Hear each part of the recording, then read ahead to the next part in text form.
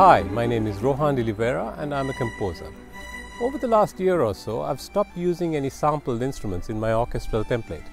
Instead, I'm using multiple instances of audio modeling SWAM instruments. Today, I'd like to show you how I do this. I'll be using as an example my recent mock-up of Gustav Holst's Mercury, the winged messenger from the planets.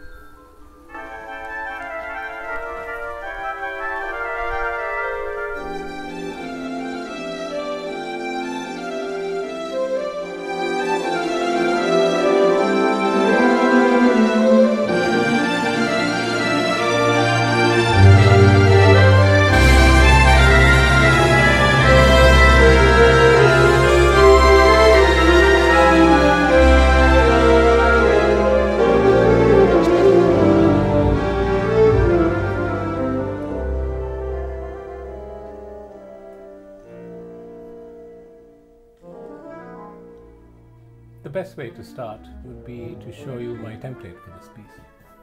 Unlike a conventional template for sampled instruments which use a single sample string section patch, you'll notice that my string section is made up of multiple instances of the SWAM violin, violas, cellos, and basses. These are organized in pairs, very much like how a real orchestral string section is. So you'll notice that we have the first stand of first violins, the second stand pair, the third stand pair, and so on. And the reason I've done this is with respect to divisi passages. The first stand will always have the upper divisi line, and the second stand line will take the second divisi line. On the top of the template, I've got my woodwinds, and they're structured more or less the same way. So here you have 3 SWAM flutes, 2 SWAM oboes, an English horn, a bass oboe. We also have 3 clarinets, a bass clarinet, a bassoon, 3 bassoons, and a contrabassoon. Audio Modeling hasn't released their brass instruments yet, so I'm using brass instruments by sample modeling for this piece. Well, model instruments have an infinite range of expression and articulation and therefore sound incredibly real. I love the fact that I can control every performance and tonal aspect of my ensemble and don't have to rely on a set package of articulations provided by a sample library. I create every articulation and performance practice I need. However, to do this, modeled instruments require typically a much larger range of control input than just expression and modulation. I need to be able to generate 8 to 10 streams of MIDI control data at the same time, and doing that with a standard MIDI control fader is obviously not possible. Here's a MIDI fader and it's got 8 controls, and to map each of these to a model instrument parameter and then manipulate this in real time is next to impossible. So my main MIDI controller is this little guy, a Leap Motion virtual reality controller. Let me show you how this works. So if I bring up Gecko MIDI, which is a piece of software that translates the MIDI gestures, translates gestures from my Leap Motion to MIDI control data, you can see MIDI streams coming out of the Leap, moving various control parameters on a SWAM violin. So for example, sorry, it's a bit hard to talk with a breath controller in my mouth. So like I said, breath control is my expression. Moving my hand up and down is bow pressure.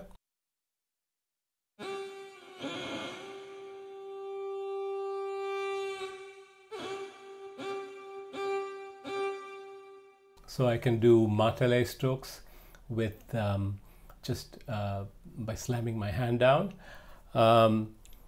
Pitching my hand forwards gives me a modulation wheel, which is vibrato.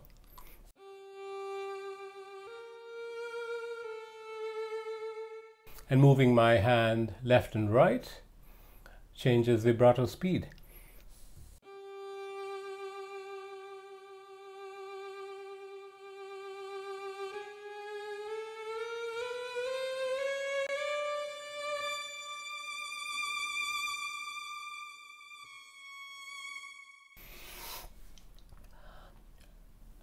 pitching my hand in the Z axis, or rather rolling my hand, adjusts my legato speed or portato speed. So for example,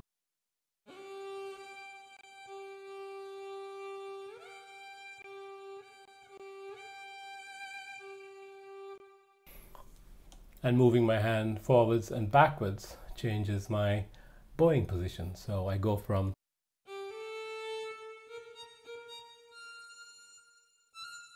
the bridge, sul ponticello, which is quite brittle, to sul tasto, which gives me a warmer sound.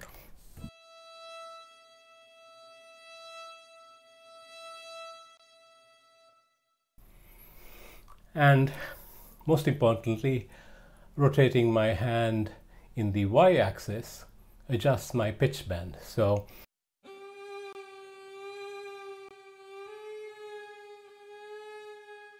because no violinist plays 100% in tune, and it's very important in an ensemble that the intonation for each instrument is completely different, or you do not get that choral effect.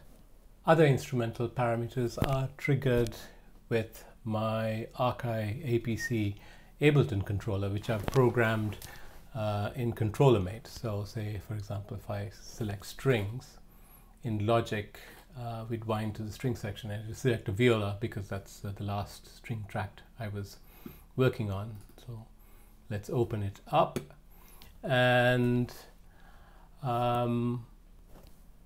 selecting any of the lit options here allows me to, say, for example, change from standard bowing to tremolo, slow tremolo and fast tremolo,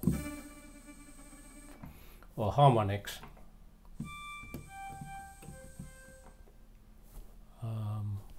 or bowing up and down, string fingering, bridge, open string, middle register, and polyphony, string articulation, pizzicato, col legno. So basically during a performance it's quite easy for me to select any of these options in real time. So how does one make a section using model instruments? Well, you'd assume that since SWAM instruments sound so realistic, it would seem logical that multiple instances could easily make a great ensemble. However, when we hear an ensemble sound, what we're hearing is several very different performances by every member of an instrumental group. This can be either their playing style, the way they articulate, their intonation, and also their technical ability. So for example, a first chair viola would probably play more in tune than a sixth or seventh chair viola, or be able to execute difficult technical passages better. Each instance of a SWAM violin is identical. Each has exactly the same tone and is perfectly in tune. So to make an ensemble, we've got to change things up a little bit. So here are 4 SWAM violins, the first 2 stands. And if you'd notice the tuning on each, there's a very subtle difference. So they're not all quite in tune. And also each of them uses a different body. So the first stand is a stereo Cremona 1, second stand is Cremona stereo 2, the second stand first is Firenze stereo 1 and Firenze stereo 2. So those body differences adjust the overtone structure of each instrument and is our first step towards making a choral sound. So you've got that set up, and so you think that basically the easiest thing to do would be to change the bodies of each instrument and then just play an individual performance for each instance of each section. But, and it's a big but, first violin section here is 16 instruments, the second violin section is 14 instruments, we've got 12 violas, we've got 10 cellos, we've got 7 basses. That's a lot of tracks, so that's probably going to take a long time to do that. So what I tend to do is I perform a single track for each position. So for the violins, I would say perform the first violin, first stand part, the third violin, and maybe the sixth violin. And then what I do is I just simply copy and paste those into each track and then rename them, obviously. And if I call up the automation or the controller data, you'll notice that there's very subtle variations in each of these. So what I've done is I've gone over it with my mouse, and then I follow the same contour, but then I just draw in controller data that's slightly different. So in this case, this is expression. And each of these then has a very slightly different controller stream. So if we take pitch bend, so you notice again there is subtle variances in pitch bend throughout the data. And once you get used to this, you can do this pretty quickly. So here's bow pressure and bow position, and again, similar contours, but different controller streams. So that's controller data. We also need to adjust the note positions of each of these tracks, because basically it's the same performance. So if I select note velocity in the MIDI automation channel, you notice that, well, these are all slightly different. That's because what I've done is I've operated on them with a MIDI transform. So in Logic, I've made a preset which randomizes each note start position by 45 frames. So if I operate on this, what it does is it moves each note 45 frames left or right. And that goes a long way towards simulating the different attacks that a group of musicians would place on a note. So say if you're playing a fast phrase, it would give you a very nice blurring. So it's not just enough to adjust the controller data for each instrument. The staging is very important, because the early reflections of each instrument defines its position in a 3D space, and each member of an orchestra has a different early reflection. So to do that, I use the very excellent Virtual Soundstage 2 by Parallax Audio, and as you see here, I've got my violins in different staging positions. So the first two stands are in position 1, which is here. The next couple of stands is in position 2, and the second violins and the tail end of the first violins are in position 3. The reason I don't use more positions is because it just hits my processor unduly, and I've found that having more than 3, I really can't hear the difference. It's a little too subtle, but it does make a difference. So let me play you a little bit of the first violin and move the first violin into the positions of the other instruments, and you'll hear a very subtle change.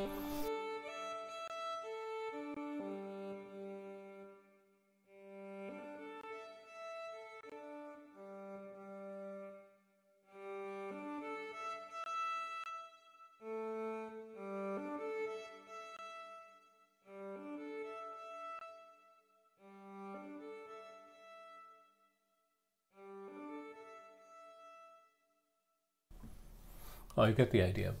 So it's not just the position that I alter, I also adjust for each the ratios of direct signal to early reflection. So for example, if an instrument is reasonably close by, then like the cello position 1, then there'd be there'd be equal direct signal to early reflection. And for an instrument like the chorus, that's or keyboards and harp, that's reasonably far away, there is less direct signal and more early reflection. The final stage of instrument staging is also I add a slightly different stereo field to each instrument. Because we're sharing different staging positions, there is a chance that each of these early reflections will be the same. So the way I muddy that up a little bit is by using Logic's direction mixer, as you see, and just bending the stereo field for each instrument just a little bit. So you can see it's just rotated around just to make a little bit of a difference. And finally, Virtual Soundstage is not a reverb program. What it does is just generates the early reflection, which gives you a positional sound. Each of my violin subgroups goes into a summing group, which then directs all the instruments to a singular reverb. So this is a shared reverb for the entire orchestra, which is my hall. And I've composed this using FabFilter's Pro R2. And the string section uses actually 2 reverbs. So there's a subtle difference. If you notice, the hall reverb send has a fully saturated mix. The second reverb has a very slight reverb return, and is also preceded by a delay. So there is a further blurring of the reflected sound. And in addition to reverb, what really defines the characteristic of a modeled ensemble is the equalization. So here is the equalization I'm using for the Gustav Holst strings. And the SWAM instruments have a very excellent Sordino, and you know, as I said, the entire movement is played Sordino, even though it goes up to fortissimo. But what I've done is I've made an EQ which actually accentuates that Sordino, which takes off, rolls off the high end. And the EQ, I've got several subtle programs for different styles, different sounds. So my violin sections don't always sound the same. And so finally, the last stage of putting together a performance like this is a conductor. Every orchestra has one.